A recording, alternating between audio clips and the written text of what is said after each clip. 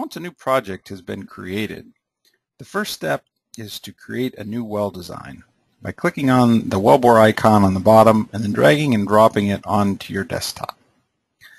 At this point, two options are displayed. The system will either create a default wellbore, which includes 18 5/8, 13 3/8, 9 5/8 casing, and a 7-inch liner, as is common in many ERD wells, or no wellbore will be created and you'll be left to your own devices to use whatever hole sizes and casing geometries you prefer. Either option is perfectly acceptable. I like the default wellbore because it already gives me casing and hole sizes that are probably going to be used anyway. You'll then be asked to enter in a name for your well design, and usually this is the base case is what we're starting with. Multiple permutations and iterations may follow after the base case, but the starting point is usually some basic notion of what the well will look like. After clicking OK, the well design is now created. Before going in and looking at the analysis of that base case design, we should go through some of the tools that are available to you on the desktop. You notice on the very bottom of the page there's a sticky note and an arrow.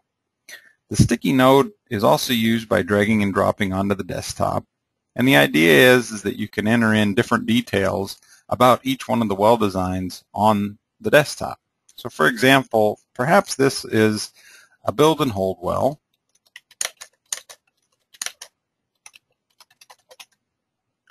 and maybe I want to enter in some basic information to remind myself that I was using 5-inch drill pipe for all of the hole sections. Or perhaps this was a standard casing architecture.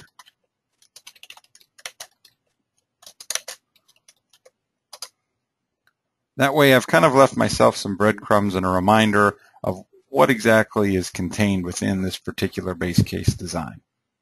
Now, as I start to go through the design process and try different casing designs, drill strings, rigs, etc., I can do that quite simply by right-clicking on this thumbnail and copying the design to be later pasted by also right-clicking elsewhere on the desktop.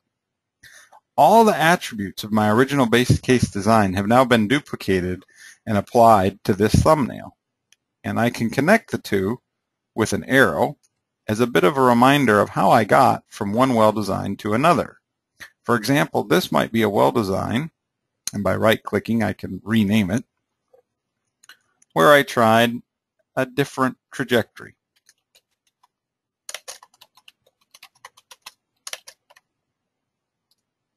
And again, I could remind myself with a little bit more detail by using the notes what exactly that means.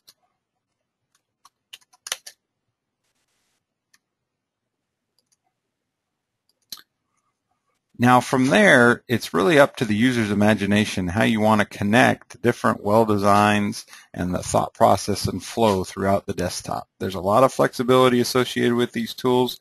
You're really left to your own devices how you choose to use them. If at some point I decide that one of these well designs or perhaps the notes is no longer useful or pertinent, I can just drag and drop directly over to the trash bin so that I don't have a cluttered up desktop. Now, just like in Windows, in order to empty the wastebasket, you need to right-click, and then it'll give you the opportunity to empty the wastebasket. A few other things that may be of interest on the project desktop. If I had a lot of well designs spread out across the desktop, in the lower right-hand corner, you can see where we are located on the desktop by clicking on this red box and dragging around the screen.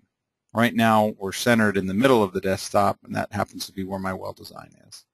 A few of the other tools that might be useful, properties. This is where you would change the paper size. If you happen to be working or living in a country or making reports in a country where A4 is a more common size, this is where you would manipulate the paper orientation so that your plots will fit perfectly on an A4 page as opposed to a letter page. This is also where you can alter the primary and secondary units that are on your plots.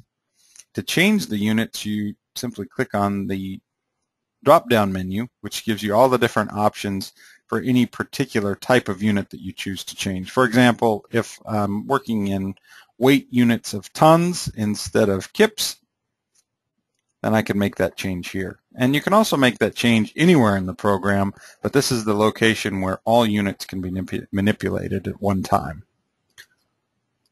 If I want to show dual units for every plot that has weight as the unit, I can make that change here. And now all plots will show both tons and kips on the x-axis. If I wish to just go back to standard, I can also do that at any point. Info just displays some information about the software, fine print if you will. And registration, I think in an earlier video we showed you that this is where you can manually register your software. And this concludes the Project Desktop demonstration.